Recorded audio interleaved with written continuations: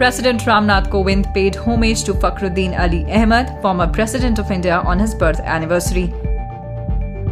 Prime Minister Narendra Modi will launch Madhya Pradesh Startup Policy during the Madhya Pradesh Startup Conclave today.